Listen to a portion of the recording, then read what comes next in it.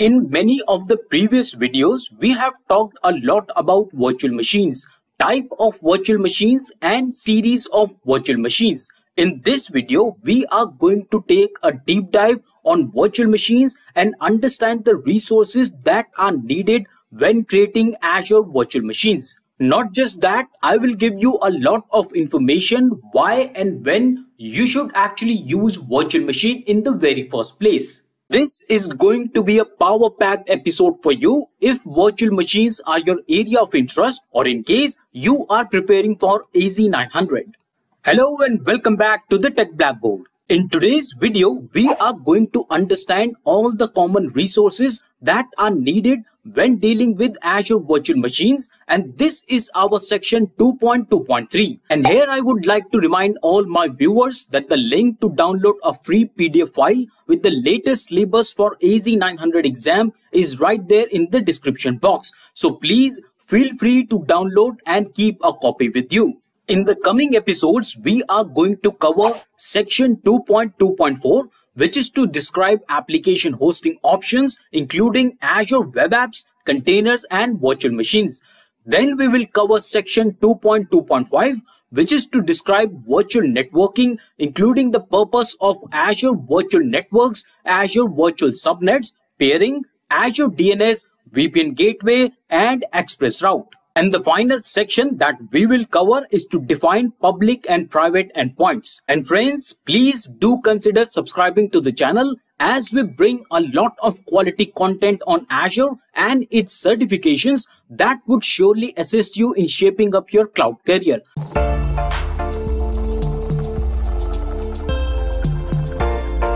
Like any other cloud resource, Azure virtual machines are also one of the several types of on-demand, scalable computing resource that Microsoft Azure offers. Now you can think virtual machines as purchasing a laptop in Azure Cloud, a computer within a computer. See, virtual machines simply imitate the behavior of another computer but inside the cloud. Azure Virtual Machine gives you the flexibility of virtualization without having to buy and maintain physical hardware that runs it. Once inside the virtual machine environment, the user has access to the same applications, user interface, and settings as if it was their own computer. It's now the time we understand some key benefits of virtual machines, and then I will tell you the scenarios or the use cases when to use virtual machines. The first one on the list is lower hardware costs. See, many of the organizations do not fully utilize their hardware resources, and that's why it makes perfect sense for them that instead of investing in another physical server or hardware, these organizations can spin up a virtual machine inside the Azure cloud. So this means that virtual machines replace the traditional hardware with virtual environments, infrastructure, and storage, and thus they eliminate the upfront cost of expensive hardware. I hope you are observing the concepts in between the line. See, when I say the virtual machines eliminates upfront cost, this means that we are talking about reducing or eliminating the capex or capital expenditure. Always remember, cloud works on the concept of operational cost or OPEX, also known as pay-as-you-go. Now friends, CAPEX versus OPEX is quite a critical concept to understand, as there will be many questions in AZ-900 exam around this concept. So watch the part 4 of this series to understand details of CAPEX and OPEX. And friends, as a side note, can you give me one Azure service which comes under CAPEX and not OPEX? Let me know your answers in the description box. Let me see how many of you are actually serious about Azure learning. The answer to this question will be revealed towards the end of this video. The second great benefit of virtual machines is customization. Each department in your organization can set up and configure its virtual machine the way they want. Virtual machines provide great flexibility and personalization, and they can be customized with just the apps and computing power that a particular worker needs. The third benefit on the list is time savings. See, maintaining hardware, infrastructure, updating operating systems, apps and other similar tasks are now the things of past. When you deploy virtual machines in Azure or any other service provider like AWS or GCP for that matter, your service provider takes care of everything at once. The result? Your virtual machine are always kept up to date and you save tons of time, efforts, and of course, substantial cost. Moving ahead, on number 4, we have low downtime. With virtual machines, if the host goes down unexpectedly, you just move your virtual machine from one hypervisor to another on a different machine. Virtual machines are very portable and they are great solution for creating backups. More on backups is coming up in the very next section of this video. Scalability, an important benefit of virtual machine, is at number 5. More demand, more workload, and scalability have always been a headache in conventional data centers. With virtual machines, well, they allow you to scale your apps easily by adding more virtual servers to distribute the workloads across multiple virtual machines. And friends, in episode 12, we talked about how can you use Azure Virtual Machine skill sets to bring true scalability for your applications. As a result, you can increase availability and performance of your apps. In case you are interested in this exciting feature of Azure Virtual Machine skill set, do check out the part 12 of this series. The links are there in the description box. And finally, let's talk about security. How can we forget security? The ability of virtual machines to run in multiple operating systems. So using a guest operating system on a virtual machine allows you to run apps of questionable security and protect your host operating system. So these are the 6 major factors why should you use virtual machines. And now let me give you some insights on the scenarios or the use cases where can you use Azure Virtual Machines.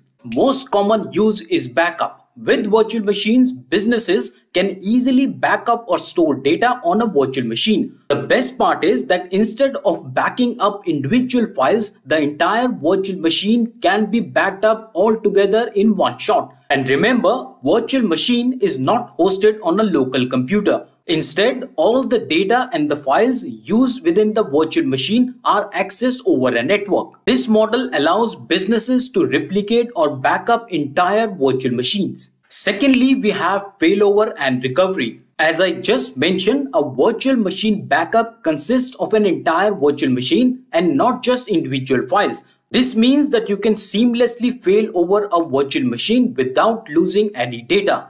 Restoration of a virtual machine is quick and efficient. This greatly reduces the downtime due to the natural disasters or the man-made disasters like cyber attack or any other incident that can cause an outage. The third place where you can use virtual machine is to provide workspace mobility. Virtual machines enable employees to access their customized virtual desktop and applications from any location, anytime. The rise of remote workforce makes this a powerful tool that enables workers to stay productive no matter where they are. Okay, so now you want to try out a new operating system, including the beta releases. Virtual machine is a great option for that as well. And want to quickly spin a new environment to run your dev or test scenarios? Use virtual machines. So these are 5 scenarios where you can use virtual machines. I'm sure that you already understand. These are just few of them. And if you have more such scenarios where you can use virtual machines, or maybe you are already using them in different scenarios, why not share those scenarios in the description box so that all the viewers can benefit from your experiences. Okay, so now I hope that you have gotten a real grip on Azure Virtual Machines. What are they? Why should you use them and when should you use them? So what is the next learning we have for today? Well, now let's understand the top 3 design considerations that you must think before creating any virtual machine. The first thing that you should consider before creating any virtual machines is locations. Now, like any other Azure resource, there are multiple geographical regions and locations around the world where you can create Azure virtual machines. So tell me what according to you would be the best location to deploy your virtual machine. See, in most cases, you should always deploy them close to your customers or in some specific region in case you have some legal restriction or any other compliance to be followed. Here it's very important to understand that in case of virtual machine, the location specifies where the virtual hard disk will be stored. Secondly, you must consider availability, a decisive consideration when creating virtual machines. And friends, under the availability, there are two major sub-considerations that are availability zones and virtual machine skill sets. Let me brief you on both. Availability zones are physically separated zones within an Azure region. So when you deploy two or more virtual machines in different availability zone, then you get a guaranteed uptime SLA of 99.99%. Coming to the virtual machine skill sets, they let you create and manage a group of identical load balanced virtual machines. We have discussed both these concepts in great detail in part 8 and part 12 of this series. Please consider watching both these parts post this video to understand Azure architecture in great depth. Now let's discuss sizes and pricing. Your workloads will decide the size of virtual machines that you use. And please understand the size that you choose then determines the factors such as processing power, memory, storage capacity, and network bandwidth. Azure offers a wide variety of sizes to support different needs that you may have. Now let's talk about pricing. Azure charges an hourly price based on the virtual machine sizes and operating system. But what happens if you use a virtual machine only for a partial hour, like few minutes? Well, for partial hours, Azure charges only the minutes that you have used the virtual machine. After all, it is a consumption-based model. Important point to remember is that storage is priced and charged separately. More on pricing is coming up in the next section. And now comes the very important section, and that is to understand resources required for virtual machines. See, virtual machines are not singleton resources. By that, I mean that when you create a virtual machine, a lot of other resources also get created. It's a critical concept to understand when dealing with virtual machines, else you will lose control of your data and cost. To cut the long story short, it's gonna be a total mess, so watch this section with full attention. To start with, well, first and foremost, always remember that like any other Azure resource, virtual machines also live inside a certain subscription. Not to forget that there must exist a resource group under which virtual machine will reside. So these are the two resources, subscription and resource group, that must pre-exist before you create a virtual machine, or in fact any other Azure resource for that matter. Now when you create a virtual machine, there must always exist an operating system based on which you create your virtual machine. Now we all know that virtual machines can be created on two flavors of operating system, and that is Windows and Linux. But let me ask you one question here. Where is this operating system residing? Well, for that we need something which Azure calls managed disk, also sometimes called OS disk or operating system disk. And this managed disk, which is hosting operating system, is connected to the virtual machine. So now you have a virtual machine and an attached managed disk with an operating system. What next? Well, then comes the data disk. See, when you need data to be permanently stored on your virtual machine, you need a data disk. And friends, please remember, data disk is not mandatory, but then in most cases, we need data persistence. And for that, data disk is a must. Okay, so now our virtual machine also needs some connectivity. And for that, we have a virtual network divided into subnets. But how exactly your virtual machine will connect to the network? Well, for this we need a network interface card or NIC. And of course, not the physical but the virtual network interface card.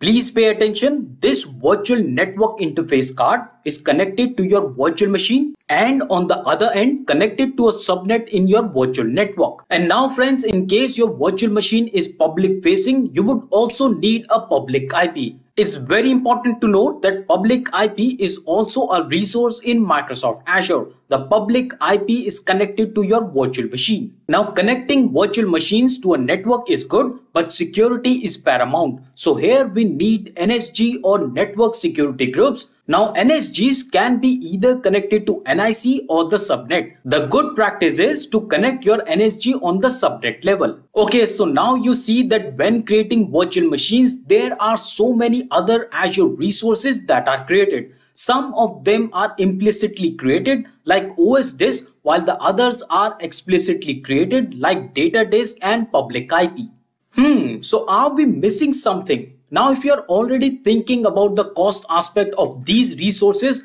I must congratulate you because this shows that you are on a good learning path. Cost is a major consideration for all the companies, so always be aware of it. And now on your screen, you can see that we pay for virtual machines. We also pay for OS disk and data disk. So these components have a direct cost. We do not pay for virtual networks or virtual NIC as such, but we surely pay for the egress traffic going out of the regions, or if there are multiple availability zones, we do pay for the communications between them. Also pay attention that we also have to pay for the public IP.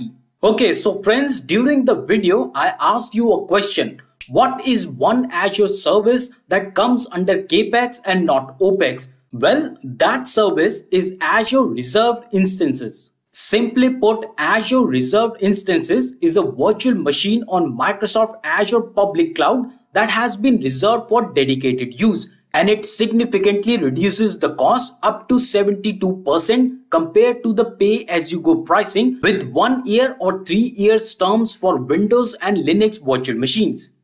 And in case you want to deeply understand what are Azure Reserved Virtual Machine Instances, this is the Microsoft documentation. The link is available in the description box and in the pinned comment.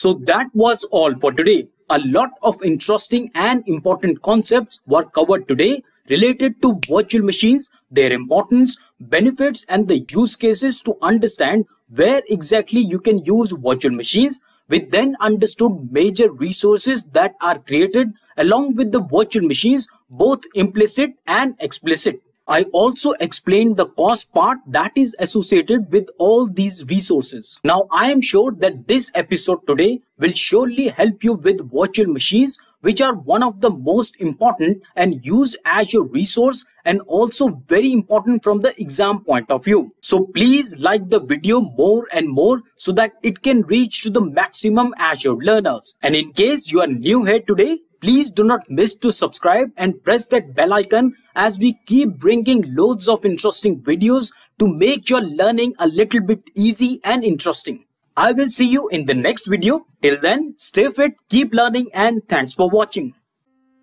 If this video has added any value in your learning, a like and subscribe is highly appreciated. Share this video in your family and friends to spread and expand their learning. Your comments and feedback give me a chance to interact with you, and I look forward for them. We will meet again in our next video. Till then, stay fit, keep learning, and thanks for watching.